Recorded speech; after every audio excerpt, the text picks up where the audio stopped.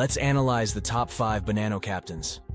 In some social club, Frank Fireman Porco was sitting among his fellow wise guys. With a nickname earned from his fiery temper and reputation for getting things done, Frank was a soldier in the Bonanno crime family, hailing from the Messino Rusty faction. Frank was a man of many hats in the mob world. As an earner, he ran several lucrative rackets, including gambling and loan sharking operations that lined the pockets of the family. But Frank wasn't just a businessman, he was also a knockaround guy, known for handling the family's dirty work with ruthless efficiency. In 2002, Frank's world was turned upside down when he was indicted alongside former acting boss Vinny TV Badalamenti. Even with legal troubles, Frank remained resilient, facing the charges with the same steely resolve that had earned him his reputation in the streets. John Anthony Big John Contello was born into a world where loyalty, respect, and fear dictated power, growing up in Brooklyn's Mafia-heavy Gravesend neighborhood. His early life revolved around the local characters, particularly the Chili brothers, who ran their neighborhood with an iron fist and smooth operations. As a young man in the 1970s, Contello was drawn to their way of life, seeing in it a path to wealth, power, and the respect he craved. He began his mob career working as a bookmaker and debt collector under the tutelage of Bonanno family capo Joseph Chili. Through his loyalty and ability to get things done, Big John quickly proved himself valuable. By 1999, under the leadership of Bonanno boss Joseph Messino, Contello became a made man, a coveted induction into the ranks of the family. As his mentor Joseph Chili aged and his health deteriorated, Contello's influence grew. By 2004, Contello was named acting capo for Jerry Chili, one of the Chili brothers. From this new position, he ran gambling and extortion rackets in Brooklyn and South Florida. 2 establishments became central to his operations: Belfiore Meats and Nassau Bar, which were fronts for their criminal enterprise. Business was booming, but the authorities were watching closely. A joint task force launched an 8-year-long investigation that would ultimately bring down their crew. In August 2008, Contello, along with Jerry Chili and others, was indicted on racketeering charges, and a long trial ensued. Knowing that fighting the case would result in a longer sentence, in May 2009, Contello pled guilty to extortion. He was sentenced to 3 years in prison, a relatively short term considering the severity of the charges. Released in March 2012, Contello came out to a changed landscape. His old mentor, Jerry Chili, was weakened by illness.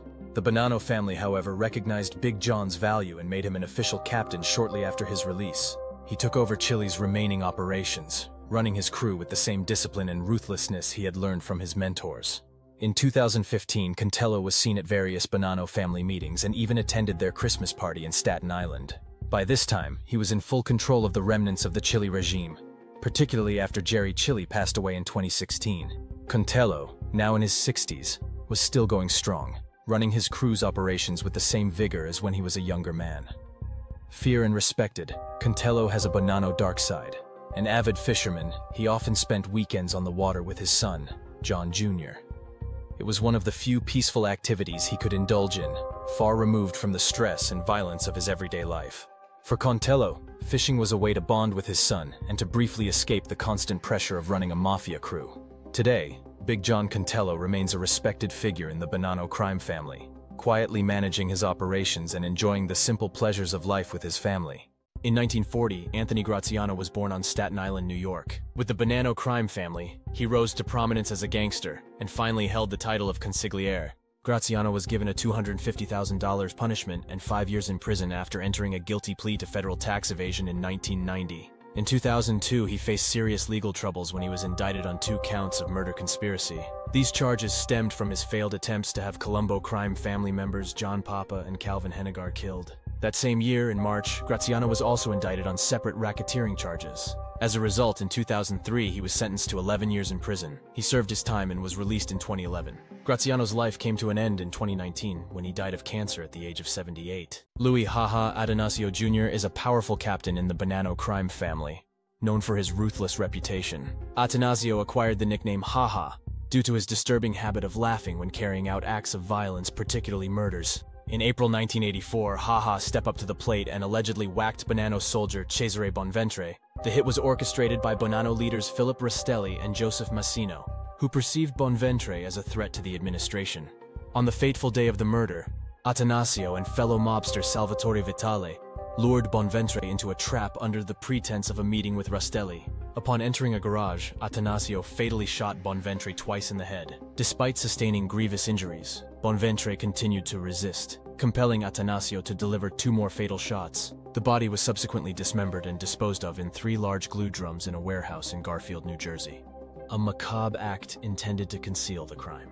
The identification of Bonventre's remains proved to be a challenging task for forensic experts, taking 3 months to complete. This gruesome episode serves as a testament to the brutality and ruthlessness associated with organized crime, particularly within the Bonanno family, where individuals like Attanasio operated with impunity. During the 1980s, Louie Attanasio Jr. faced legal troubles, including convictions for tax evasion and attempting to bribe a state trooper, resulting in a 5-year prison sentence.